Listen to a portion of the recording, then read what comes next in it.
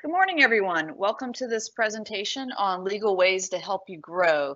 This is a two-part presentation that we are doing regarding the industrial hemp industry. We're hoping to provide some valuable information to you all.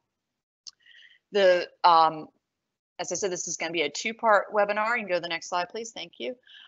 This is part one, and we're going to focus today on Virginia law regarding hemp, CBD, and medical cannabis, and we're also going to discuss the federal regulations.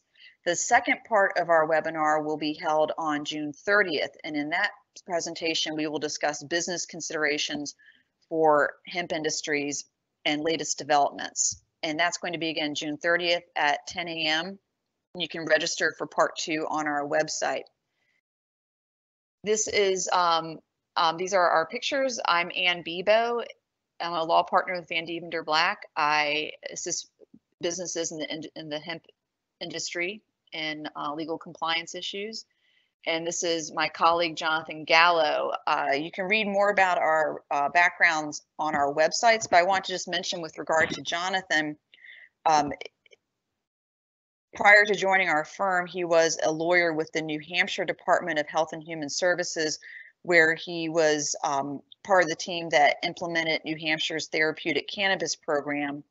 He was involved in developing New Hampshire's regulations, application process, and licensure for medical cannabis or therapeutic cannabis. And so he has a great deal of experience in this area. And as I said, you can read more about our backgrounds on our website. Next slide, please. This is what we're going to be talking about today. We're going to start off talking about Virginia law, where we are with medical cannabis in Virginia, with hemp and CBD. And then we're going to talk about the state of the federal law about cannabis and industrial hemp. And then we will have time at the end for questions.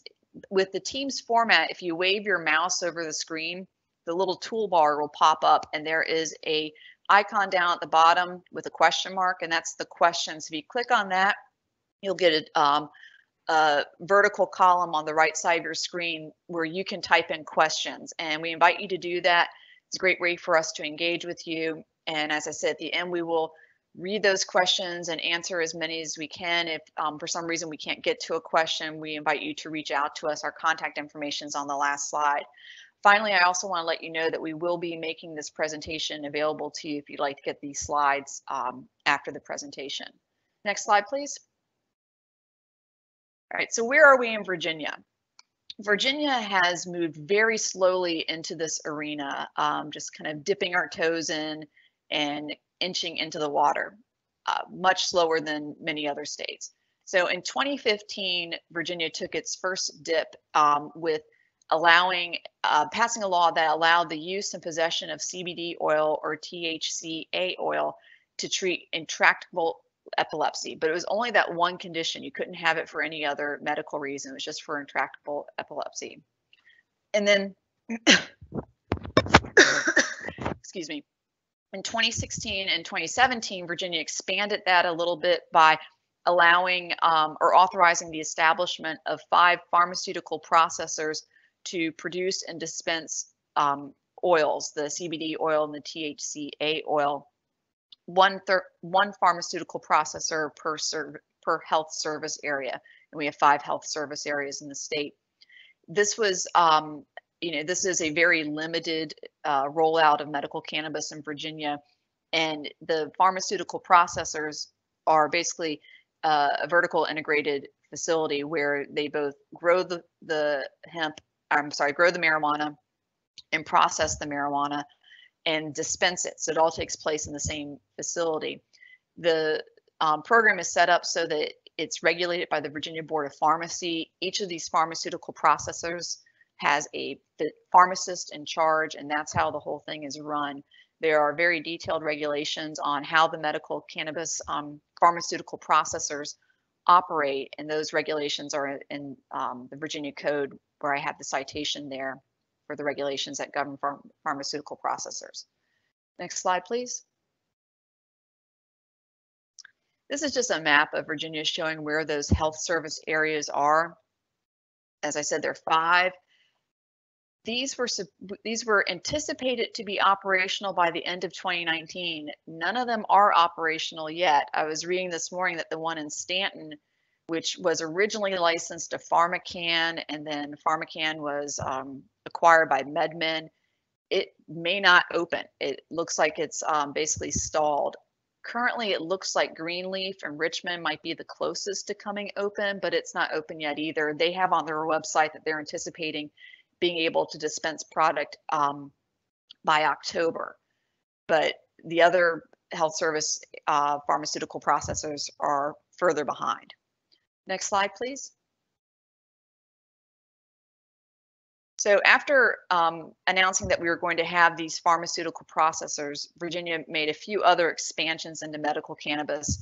In 2018, Virginia expanded the medical cannabis oil program to allow medical cannabis oil for any diagnosed condition or disease upon physician recommendation. So that was a pretty big expansion there. And then Virginia also expanded the authority to issue the certifications to nurse practitioners and physician assistants. Virginia has created a registered agent category, and that allows the patient doesn't have to go directly to the pharmaceutical processor, him or herself. The patient can have a registered agent do that for the patient, which makes sense because some of these people would have serious health conditions and have difficulty getting out. The Virginia has also now authorized that the pharmaceutical processors can make a wholesale distribution of oils between each other. And that would just be limited to the pharmaceutical processors for the distribution. And they've also expanded the products that can be dispensed. Initially, it was just going to be the oils, and now they're allowing related items that would contain the oil, such as capsules, topicals, lozenges, lollipops, and suppositories. Next slide, please. Virginia also has an affirmative defense for possession of medical cannabis. And this is only in effect right now until July 1, because as Jonathan's going to explain, the General Assembly has changed the law, and this defense is no longer applicable. But up until July 1, Virginia law will have an affirmative defense for criminal prosecution if someone is caught for possession of CBD oil or THCA oil. It's not a legalization. That's an important distinction. It was never a legalization. It's just an affirmative defense, which means that you can still be arrested for possessing those oils that are derived from cannabis. But if you're arrested and charged with possession, you would have the affirmative defense available under this law. And note that this would not apply to industrial hemp. This is just for the marijuana-derived oils. Next slide, please. So the affirmative defense would only be available if the individual has a valid written certification from a board of pharmacy registered physician, physician assistant, or licensed nurse practitioner, and the individual is a current active patient or agent registry, or has an agent registration issued by the board of pharmacy. If the individual files the valid written certification with the court at least 10 days prior to trial and provides a copy to the attorney for the Commonwealth, then the written certification is considered prima facie evidence that the oil was possessed pursuant to the valid written certification. So that's how the affirmative defense would play out. But as I said, come July 1, that's no longer going to be relevant. You can go to the next slide, please. And I'm going to pass this off now to Jonathan. Thank you, Ann. Good morning, everybody. Thank you for attending. What we're going to go over here are some of the recent legislative amendments in the last legislative session in Virginia. As Ann mentioned in the very beginning, the original law in Virginia was kind of a dip in the pool, so to speak, when it comes to medical cannabis. By contrast, back in 2013, when New Hampshire passed its therapeutic cannabis bill, it was a bit more extensive than that, although New Hampshire did have to go back to the drawing board in the legislature to amend various laws to account for things that came up during the process, including amending its regulations. So some of the bills that we're going to talk about here we'll discuss will kind of close some of the gaps that were created in the original laws. The first piece of legislation that came past this legislative session was Senate Bill 976. And as Ann mentioned earlier, the original law allowed for the 5 processors in the 5 health areas to serve. It looks like the legislature, and we had a similar situation in New Hampshire, realized that 5 processors might not be enough to serve the residents of Virginia. So this particular bill defines cannabis dispensing facilities, and what it basically does is it expands the reach and capacity of the dispensing facilities in Virginia. It allows the licensed pharmaceutical processors to also have 5 additional cannabis dispensing facilities, up to 5, located in their same health service area to dispense the product. The bill also increases the regulatory authority of the Board of Pharmacy. It requires the Board of Pharmacy to issue regulations regarding safely and securely cultivating plants, the maximum number of plants a processor may have, disposal, dosage limitations, registration of products, and also allows for the sale of devices for the distribution of inert substances for demonstrative purposes. It also requires analytical laboratories to test samples of processors prior to distribution. So that's one piece of legislation that kind of fills in the gaps that were there in the original legislation. And as things move along, it's likely that you're going to see additional changes in the law. Next slide, please. So the next piece of legislation Ann alluded to earlier is Senate Bill 1015. So while previously anybody possessing THCA oil or cannabis oil with a certification and registration, it was an affirmative defense, meaning they had to, if they were arrested, they had to present their evidence to the court to show that they actually had a lawful reason to possess it. SB 1015 modifies the current statutory framework and basically makes it a bar to prosecution. So a person who possesses CBD oil or THCA oil pursuant to the valid certification shall not be prosecuted for simple possession. And most of these laws come into effect on July 1st, 2020. Some of them went into effect earlier because there was an emergency clause in there, but I'll mention those that go into effect earlier. And the other thing that Senate Bill 1015 does is it provides protections for agents and employees of pharmaceutical processors who possess these particular products. Previously, the previous law also provided an affirmative defense for them, but now it protects them. So it kind of closes that gap there and provides a legal protection for them against prosecution. The next piece of legislation is HB 1460, and previously, the previous law only allowed pharmaceutical processors to dispense to residents of Virginia. This change in the law now allows pharmaceutical processors to dispense to temporary residents of Virginia who have been issued a valid written certification from the Board of Pharmacy. So it expands access to temporary residents as long as they contain the proper certification and registration from the board.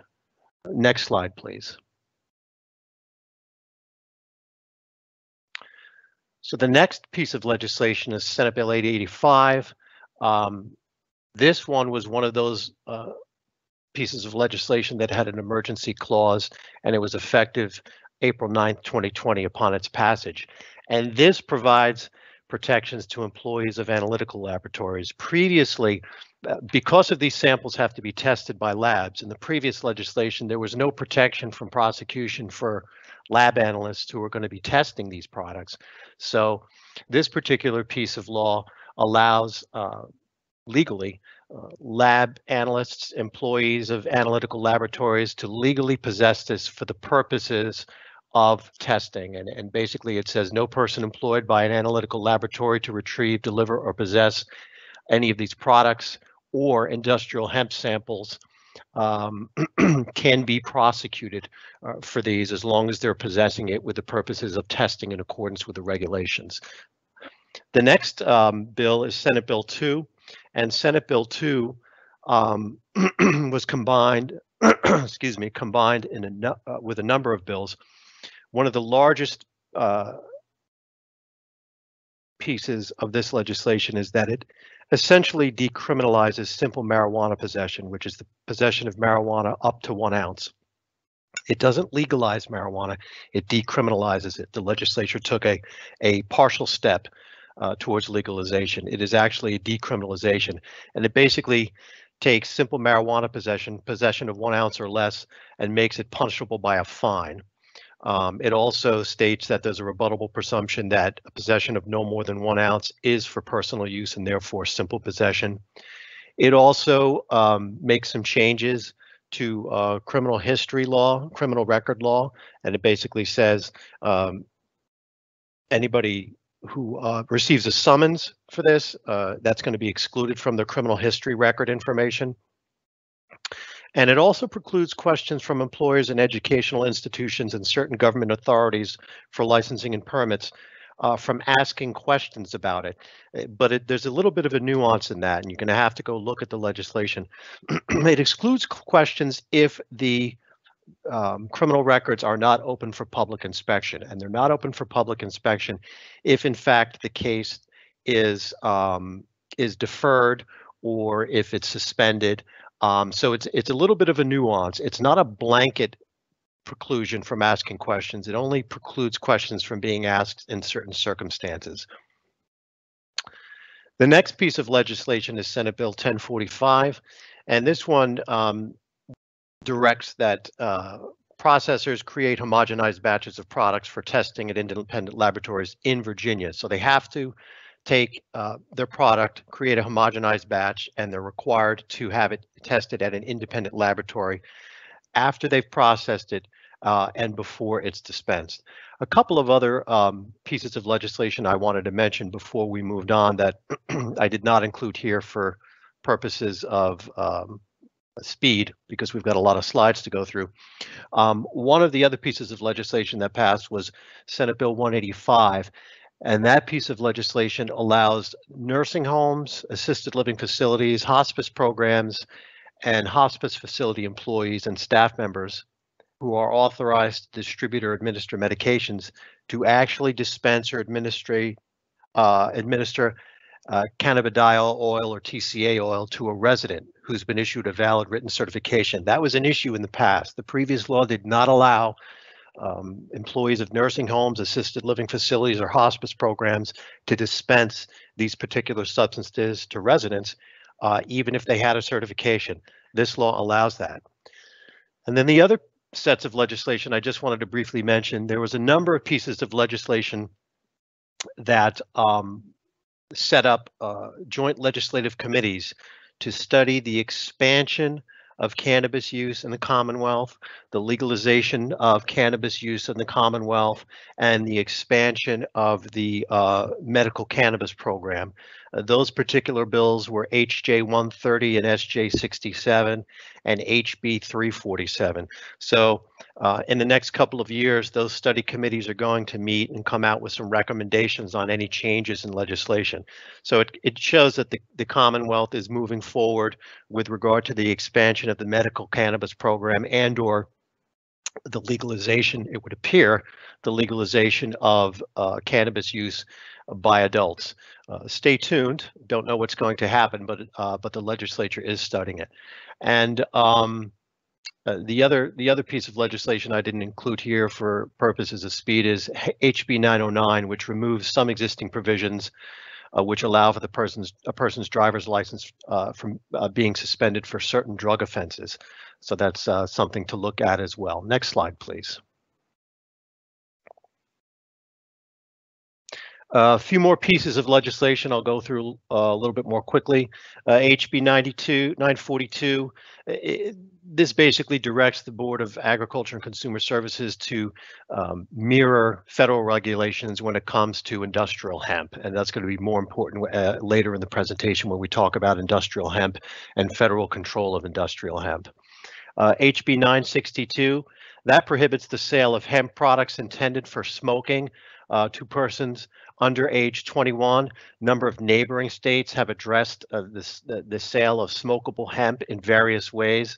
Virginia's take on it was to prohibit it to the sale of persons under the age of 21. HB 1430 and SB 918. This is important. Ann previously mentioned the guidance provided by the governor's office in July of 2019 to consider industrial hemp extract a food additive. Here, the legislature specifically has come out and said industrial hemp extract is considered, can be considered in foods, used in foods, and it established requirements for production for the purposes of the creation of food products containing industrial hemp extract. And it also creates the industrial hemp fund, which is going to be used to deposit, the costs of regulation, the cost of any licensing will be deposited there to run these particular programs. And then the final piece of legislation on this particular slide is HB 1670, and that actually permits pharmaceutical processors to acquire industrial hemp grown and processed in Virginia from a registered hemp dealer or processor, and allows it to include it and formulate it into their cannabis products. So that's important, so that the registered processors can use industrial hemp in their products, obviously as long as they comply with the regulations regarding the amount of cannabinoids and the amount of tetrahydrocannabinol that they can contain. So they can draw, the pharmaceutical processors can draw from industrial hemp growers and use extracted hemp in their formulations. So that's an important thing as well. Next slide, please. So segueing into industrial hemp. So the industrial hemp program in Virginia is run by the Virginia Department of Agricultural and Consumer Services.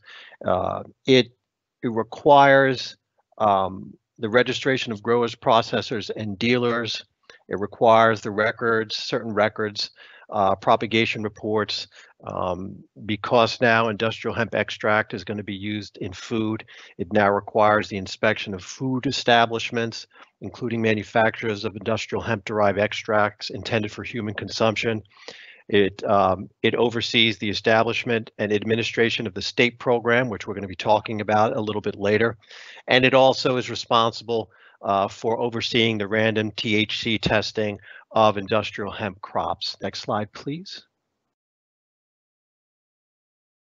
So in Virginia, the production of industrial hemp is broken up into growers, dealers, processors, or agents of growers, and it allows them to deal or process industrial hemp, but they have to be registered.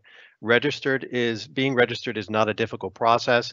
The fees are fairly small, but you have to put in certain information, particularly the growers. The growers are required to put in a good amount of information in their applications. It's an annual registration. It's accepted on a rolling basis. There's no deadline to apply. Growers have to submit a planting report within 14 calendar days after planting. Growers have to put the name and the mailing address, the legal description of the land on which the hemp is going to be grown. They also have to put geographic coordinates on there so that the land can be located. VDAS is also will randomly select hemp production fields during this growing season for sampling using a risk and random analysis. And if a grower's field is selected, they will be contacted by VDAS, according to VDAS, by the end of September of this year. So if the field is selected, it'll be tested. And as in previous years, VDAS is going to continue to assess compliance using the hemp's post-decarboxylated delta-9 THC, which is the total THC concentration. Obviously, if the crop goes above that, it'll have to be destroyed. So we understand the meaning of industrial hemp. The Virginia definition is consistent with federal law. And then hemp product, that's the definition of hemp product in the Virginia Code.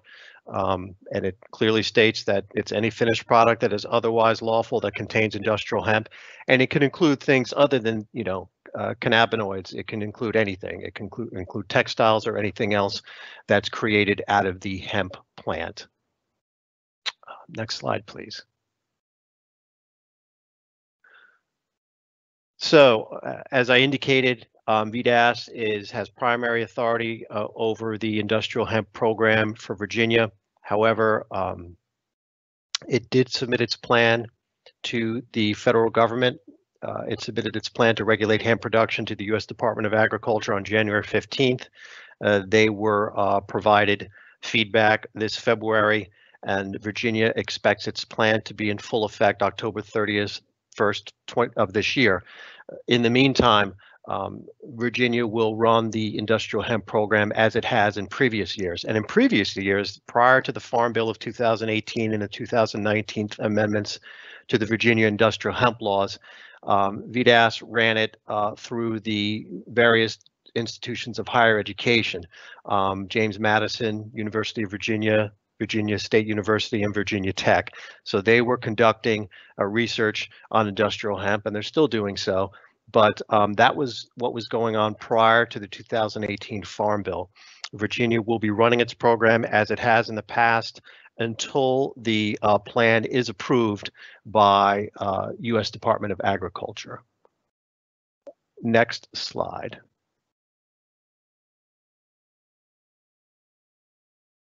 So, as we previously said, Virginia is pretty communicative with industrial hemp processors, dealers, and growers. They did notify industrial hemp processors that hemp products containing hemp-derived extracts are considered food. HB 1430 confirmed that. If any entity or individual wishes to operate as a manufacturer of industrial hemp-derived extracts intended for human consumption, they have to apply to VDAS. Food Safety Services, Food Safety Program, to follow their plan, get an inspection, and those requirements have certain requirements for accounting for, levels of heavy metals in the food, setup of their location, labeling of the products. So it's pretty stringent requirements. Additionally, if individual intends to distribute industrial hemp planting seed in Virginia, they need a seed dealer's license through VDAS, and if an individual intends to bring hemp clones or plants into Virginia, they need to contact VDAS to determine whether a phytosanitary certificate is needed. VDAS also regulates pesticide use in hemp. And we're going to talk a little bit more about this later. But basically, Virginia VDAS is the overarching authority in the state on the industrial hemp program, provided that they are within federal law. So they have to comply with federal law in order to run their program. And with that, I will turn over the next slide to Anne.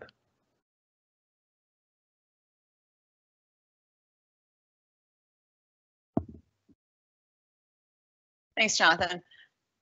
The big federal law, of course, that governs all of this, that is one of the reasons this has been kept away from people for so long, is the Federal Controlled Substances Act. That law was passed in 1970, and that's the law that regulates the manufacture, importation, possession, use, and distribution of certain substances and imposes penalties for violation of those rules. It categorizes all the regulated substances into one of 5 schedules based on the substances accepted medical use, potential for abuse, and safety, and the potential for addiction. Next slide, please. Marijuana has been classified as a Schedule I drug, and up until recently, so was hemp. So Schedule I drugs are drugs or substances that have a high potential for abuse, have no currently accepted medical use and treatment in the United States, and there's a lack of accepted safety for use of the drug or substance under medical supervision. So other Schedule I drugs are heroin, LSD, and as I mentioned, marijuana, and until recently, hemp was included in there. Just as a note here, there are some FDA-approved medications that contain the active ingredient dronabinol, which is a synthetic form of THC. and it's used to treat chemotherapy-induced nausea and vomiting, as well as some anorexia related to weight loss in patients with AIDS. And one example of that is Marinol. Go to the next slide, please. Just some interesting background about hemp. I mean, I find this fascinating because this is a plant that's been with us for thousands of years. Humans have been cultivating it domestically for at least 10,000 years. It's known to have a number of beneficial uses, and up until very recently, it was something that a lot of farmers grew. It was very commonly grown. Famously, the founding fathers all grew hemp. Thomas Jefferson, there's a quote from Thomas Jefferson about how hemp is necessary for the wealth and protection of the nation. Hemp is such an important crop. So it's kind of remarkable that for a period in our history, it was banned and considered a substance 1 or a Schedule 1 drug under the Controlled Substance Act. So hemp is a variety of the Cannabis sativa L plant. So again, it is very closely related to marijuana. During the colonial era, Americans were actually required to grow hemp because of its usefulness. In 1937, Congress passed the Marijuana Tax Act, which basically still allowed hemp, but it added some penalties for not paying certain taxes, added some taxes and penalties regarding marijuana and hemp. And during World War II, the government even produced a film called Hemp for Victory. You can find it online, that encouraged farmers to grow hemp to support the war effort because of all the very useful purposes that hemp can be put to. And then it was the Controlled Substance Act, as I mentioned, in 1970 that clamped down on that and ended the proliferation of hemp and its usefulness for American farmers. And then the other two laws I'll talk about a little bit later are the Farm Bills of 2014 and 2018. Next slide, please. So as I mentioned, hemp has a number of documented uses. It's really amazing how versatile this plant is and how many different purposes it can be put to. It can be used in textiles. You can have clothing made out of hemp. Rope was one of the main things that they used it for in the colonial era. A lot of the ships that brought goods into our harbors and took goods out of our harbors were rigged with ropes made from hemp. Hemp can also be used to make paper, building materials, food. There are a lot of other technical products that can be made, like lubricants and fuels and solvents. It can be used in hygiene products and even in automobile parts. It's really an amazing product. Next slide, please. So the Farm Bill in 2014 first kind of cracked the door open to allowing American farmers to rediscover hemp. But under the 2014 bill, the use of hemp was still extremely restricted. It was limited only to growing industrial hemp by research institutes and state departments of agriculture. So it was still very tightly controlled. It was only part of an agricultural pilot program, and it was only permitted if the state permitted it. So even though the federal government in 2014, the Agricultural Act, said it would be allowed, you still had to have state legislation approving it. And again, it was only for research purposes. So it was very limited. Next slide, please. And then in 2018, the federal government finally legalized the cultivation and sale of industrial hemp, effective on January 1, 2019. Again, still with a lot of restrictions, a lot of limitations, but at least now it's something that can be done and isn't just restricted to research. The law in 2018 also defines hemp, gives a definition of it being the plant species Cannabis sativa L and any part of the plant. It includes derivatives, extracts, cannabinoids, isomers, acids, and salts. And it defines hemp as having a delta-9 THC concentration of not more than 0.3% on a dry weight basis. Next slide, please. So importantly, the 2018 Farm Bill removed hemp from the Controlled Substances Act. So it's no longer a Schedule 1 controlled substance, and that was the major change in the 2018 Farm Bill. It gave states the authority to regulate the production and sale of hemp and hemp products within their borders, and it also allows there to be a cross-border transfer of hemp. So even though it's still tightly regulated, it is at least legal now. The law does maintain the FDA's authority to regulate any products that contain cannabis or cannabis-derived compounds under the Food, Drug, and Cosmetics Act. And it points out that, as we previously mentioned, marijuana is still a Schedule I drug. It's a different variety of the same plant. It has a higher concentration of THC, and it's still considered a Schedule I drug. Next slide, please. This chart is just an interesting comparison. I thought it was kind of a useful tool for the two farm bills and how they treat hemp. So under the 2014 Farm Bill, again, it was for hemp was allowed for research purposes only, very tightly controlled, and there were a lot of restrictions on it. And then under the 2018 bill, which is the left column, it's allowed, basically U.S. hemp production is allowed, again, with some regulations though. One important practical aspect is under the 2014 bill, this is the very last row, financing may not be available through the Farm Credit System banking institutions, but now under the 2018 bill, financing is available through the Farm Credit System banking institutions. So that I think is a very important change for farmers. Next slide, please, and I'm going to pass it back to Jonathan. Thank you, Ann. So, as we discussed before, the jurisdiction over the industrial hemp program in the United States, like so many things in the United States, is a patchwork. It's kind of complicated. Congress created the Farm Bill, created the definition of industrial hemp. It created the other requirements in the 2018 Act. However, it left certain enforcement capability to existing federal agencies, and those different federal agencies have different scopes of authority, which makes it sometimes difficult to navigate through what the requirements are depending on what you're looking at. So, for example, one of the requirements is the certification of testing labs for industrial hemp and disposal of non-compliant plants. And we're going to talk about that a little bit more when we talk about the final interim rule, the interim final rule that was passed, promulgated through the USDA. So industrial hemp needs to be tested in accordance with those rules, and disposal of non-compliant plants has to take place in accordance with those rules. That comes under the purview of the Drug Enforcement Agency.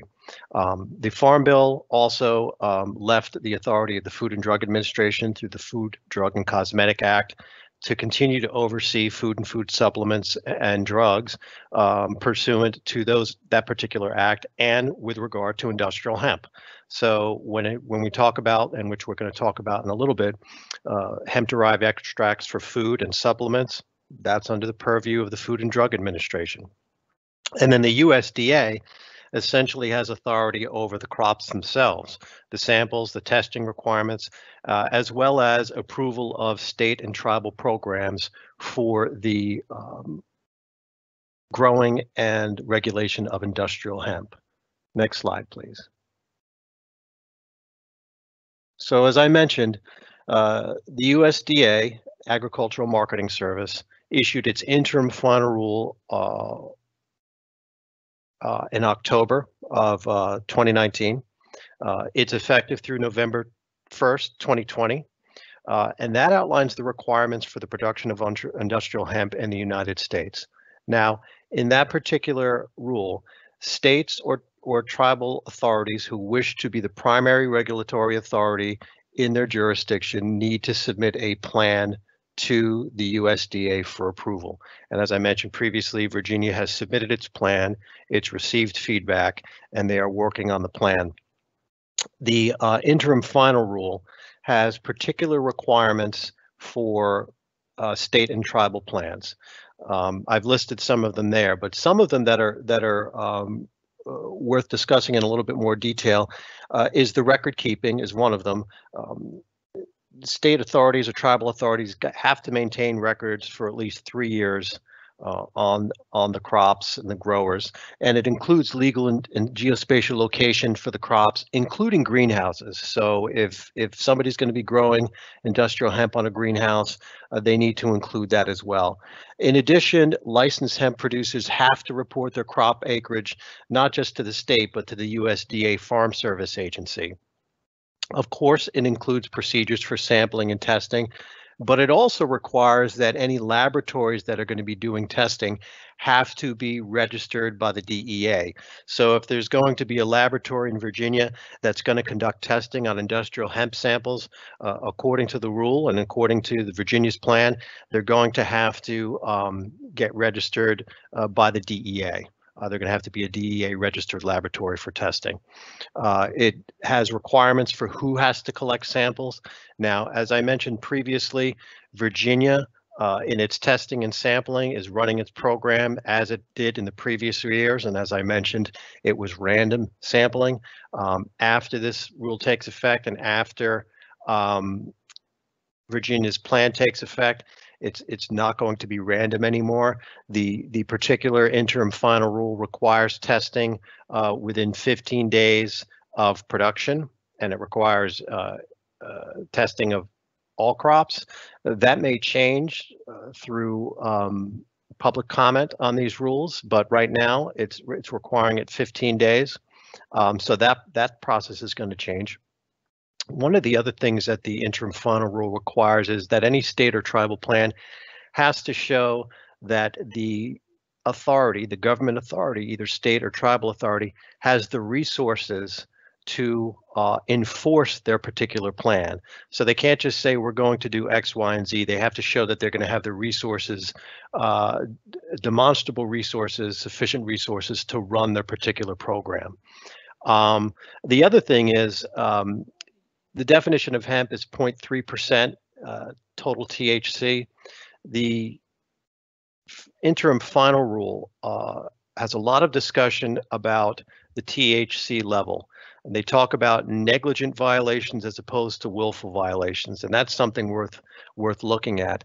The rule makes clear that hemp producers don't commit a negligent violation of the rule if they produce plants that exceed the acceptable THC concentration level, as long as they use reasonable efforts to grow hemp, and the plants don't have a THC concentration that exceeds 0.5% on a dry weight basis. And the reason why the USDA said they recognize that hemp producers may take the necessary steps and precautions to produce hemp, yet still produce plants that exceed the acceptable hemp THC level. That's in the interim final rule. Virginia's plan addresses this. It hasn't been approved yet, so it's important to understand that Virginia is still operating under the old rule, and it's still going to be randomized testing. And if it's above 0.3%, Virginia can require that it be destroyed. But moving forward, if the plan is approved, they're going, unless of course the interim final rule changes, they're going to allow this acceptable level and this in concentration as far as enforcement is concerned. But stay tuned for that, because that's going to be important to farmers and growers. Next slide, please. So before we get into the last few slides regarding the Food and Drug Administration, CBD and THC, I just wanted to talk a little bit about CBD, cannabidiols, and delta-9 tetrahydrocannabinol. Each of them are over 100 cannabinoids that have been identified in the cannabis plant. There's hundreds of others. CBD can be extracted from both hemp and marijuana, and there's not just CBD, there's CBG, there's CBC, but both have the same molecular structure, but the atoms are arranged differently. So this is where there can be some confusion with the general public. This is where there can be some consideration of, okay, are you using CBD that's derived, does it have THC in it? Does it not have THC in it? So they can be derived, CBD can be derived both from hemp and marijuana plants. So that's a bit of the rub there when we talk about CBD products and the FDA stance on certain CBD products. Next slide, please. So here's the current position of the FDA. To date, the FDA has not approved a marketing application for cannabis for the treatment of any disease or condition. However, they have approved multiple cannabis-related drug products and talked about these briefly. Epidiolex, that contains CBD, and that is for the treatment of seizures. Marinol and Syndrose contains dronabinol, a synthetic form of THC. There's the distinction for therapeutic uses. And then Sesamet, which contains nabilone, which is a synthetic form of THC. So that's why I wanted to talk about the difference between CBD and THC. Aside from those, there are no other FDA-approved products that contain CBD. The FDA is aware that some firms are marketing CBD products to treat diseases or other therapeutic uses, and they've issued a number of warning letters, which I'm going to mention on one of the last slides. But it's important to remember that the FDA takes the position that the Food, Drug, and Cosmetic Act, that any product intended to have a therapeutic or medical use, or any product that's intended to affect the structure or the function of a body, human body or animals, is considered a drug. And that's the position they take. And they take the position that drugs must either be receive pre-market approval through the FDA or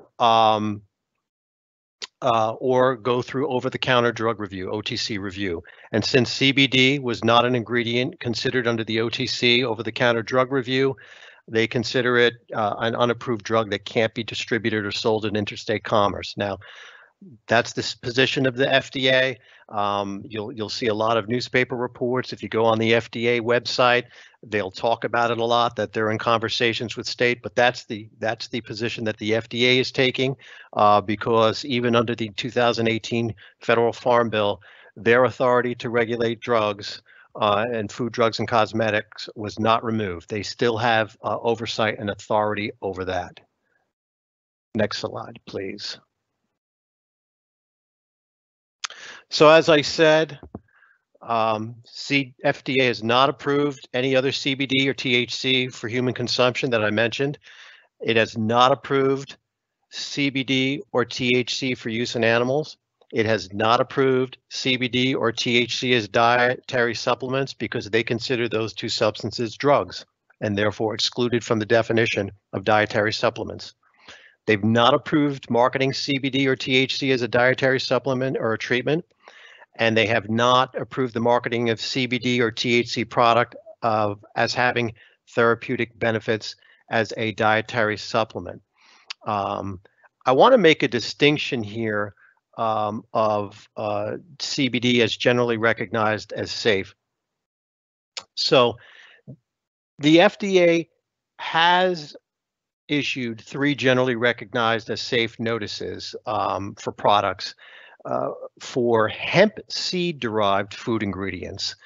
Those are the whole hemp seed protein powder, and hemp seed oil. They have issued statements that they are generally recognized as safe and can be used in food products. The reason is because those products do not contain THC. They have no questions regarding the conclusion that the use of those products are safe. Therefore, they can be used in human food. However, they haven't received any of those notices or issued any statements regarding the use or approving the use of hemp-derived ingredients in animal food. So because those products do not naturally contain THC or CBD, the FDA sees them as generally recognized as safe, and therefore that is why those particular products can be marketed. Next slide, please. So as I indicated, the FDA has issued warning letters to firms that market unapproved new drugs that allegedly contain CBD. And it's for the reasons that I mentioned. Those are 2 examples. If you go on the the FDA website, you can actually see the substance of those particular letters and what they're stating. Basically, what they're stating is many of these products are being marketed as therapeutic or as supplements, and the FDA takes the position that CBD and THC are in fact drugs, therefore they're excluded from the definitions, those particular definitions, and they have ordered these particular businesses to cease and desist selling those products. Many of these businesses, almost most of these businesses, are online businesses, and they've been issuing those letters with fair frequency over the last year. It's created a lot of confusion and concern for retailers, but that is the state of the law right now until the FDA comes out with its regulations regarding these particular products. Next slide, please. So the FDA's current position, and the reason why they take this position is, according to the FDA, they've seen potential harms with CBD. They've seen cases of potential liver injury, potential drug interactions, potential male reproductive toxicity, cumulative exposures, effect on populations, and use in animals. Again, if you go to the FDA website, you can read their position on that. This is the information they have right now. They are looking at this. They are going through the process of evaluating these particular substances. It's not clear when they're going to come out with any changes in regulations or whether they're going to issue any more statements in the near future. They've been, dealing with the COVID-19 pandemic, dealing with all of the issues that occur with that. So it's not clear what's going to happen yet, but certainly it is a rapidly evolving field, and there's a lot of misinformation out there, and you should certainly do your research before engaging in any of those types of activities. Next slide. So as everybody knows, CBD products are currently available in many stores, pretty much everywhere and online. The FDA takes the position that they haven't been validly tested, and there's a lack of testing regulations. So it's difficult to know if they're even safe or effective, and difficult to know the source of the CBD or quantity without appropriate testing. One of the things that we're going to be talking about in the next session in a couple of weeks is there have been a number of lawsuits that have been filed regarding these particular type of products for various reasons, not the least of which is individuals who have purchased supposedly THC-free products to use for the purposes of CBD oil, and having used those particular products and then having a drug test done by their employer, or for example, for their commercial driver's license, and the drug test comes back positive, and they lose their job or they lose their commercial driver's license. Some lawsuits have been filed against those particular companies for false claims that their product was THC free. So there's a lot of litigation going on in this area, a lot of uncertainty. So it certainly pays to do your research and to understand what the regulations are, what's out there, and beware of that. Next slide, please. So I wanted to do this to tee up. We wanted to talk about the next segment briefly before we get into any questions. Back in 2019, and Ann talked about this at the end of her portion of the presentation regarding banking for the cannabis industry. Back in 2019, the House passed the Secure and Fair Enforcement Safe Banking Act. That particular act prohibited federal banking regulators from penalizing depository institutions, banks, from providing banking services to legitimate marijuana-related businesses. Now, that particular bill, even though it passed the House, was referred to the Senate and it didn't go anywhere. But interestingly enough, in the most recent act passed by the House to combat the COVID-19 pandemic, the HEROES Act COVID-19 relief bill that was passed last month, May 15, 2020. In that bill is the same legislation, the Safe Banking Act. So that bill is pending. So it appears that is going to be addressed again. That act the HEROES Act has gone over to the Senate for evaluation. So it looks like it's gained traction again, and it's going to be looked at by the Senate. Whether it passes or not with that in that form through the Senate is a question, but it's interesting to note that it is still gaining traction. And it is still on the forefront of the minds of Congress. So we'll see what happens with that, and we should stay tuned. But I think that's a perfect segue into the next segment, because in our next segment, we're going to be talking about things like recent federal legislation, the issuance of the SBA loans, Paycheck Protection loans, and how they relate to industrial hemp businesses, as well as employment law and contractual law when it relates to cannabis and industrial hemp businesses. So I think that's a perfect segue given what's occurred with COVID-19 in last month and the HEROES Act passed, which included the same bill that was passed out of the House last year to allow legitimate marijuana-related businesses to access banking services. So next slide, please. So we're happy to take questions right now, Ann and I. If there are any particular questions, I'm looking at the first one, Jonathan, is I'm going to go ahead and hit publish on. It's a question regarding HIPAA, and I can take this one.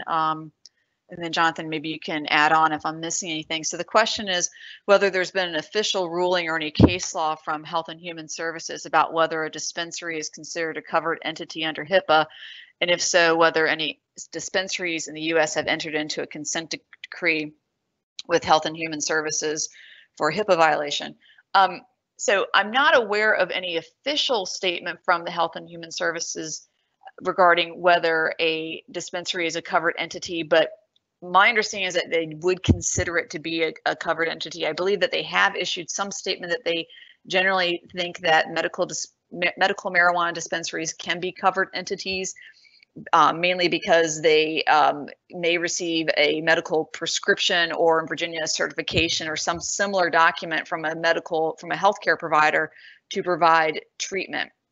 And for that reason, I believe that Health and Human Services would actually consider it to be a dispensary to be a covered healthcare provider. So that based on that, I would recommend that any dispensary, to be on the safe side, go ahead and comply with HIPAA and treat any protected health information that they have in their possession as protected health information under HIPAA, and take those safeguards to prevent disclosure and to avoid any violations of HIPAA. But again, I'm not aware of any actual ruling from Health and Human Services on that regard. Also, I'm not aware of any consent decrees that they've entered into with any medical marijuana dispensaries. I don't know, Jonathan, if you've heard of any. No, I haven't. I would agree with you, Ann. I have not heard of any official rulings or any case law or any consent decrees concerning that. But certainly, again, dispensaries have to be careful, and they should take all precautions, as you indicated. The next question, I'm going to go ahead and hit publish, and I don't know the answer to this, Jonathan, but maybe you do. The question is whether a hemp cigarette is classified as food. No, I'm not aware that it's classified as food either under federal or state law. I do know that hemp cigarettes under state law cannot be sold to someone under 21, but I'm not aware that the state law considers it considers it under the same statute that discusses the sale of tobacco products. Although, if you look at the definition of a hemp-derived extract, that could consider it a food. But that's an excellent question. I don't think the state has come out and classified a hemp cigarette as a food, but I'd actually like to look at that real briefly. And if the person who sent that can shoot me an email, I'll take a look at that a little bit more closely and send them a response back. Okay. If you have any other questions, you can post them now. As we've mentioned, we have a second part to this webinar that's going to offer some more practical information regarding the hemp industry. We'll be broadcasting that on June 30th at 10 a.m. You can register on our website for that webinar. We will make today's webinar available to the registrants, so expect to see an email from us on that. And looks like there's one more question here. Dovetailing,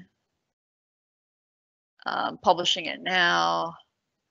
I don't know that I have the answer though. Dovetailing with the HIPAA question, are they subject to 21 CFR 11 electronic records under FDA regulations? I don't know the answer to that. Jonathan, do you? No, I don't. But that's something we could look at if whoever posted the question sends us an email. That's an excellent question regarding the dispensaries. Yes, if you want to just go ahead and email that question to us, we can take a look at it and get back to you. Okay. Well, without any other questions, I think we can wrap it up. And I do hope you all will join us on June 30th. And thank you very much for being with us today.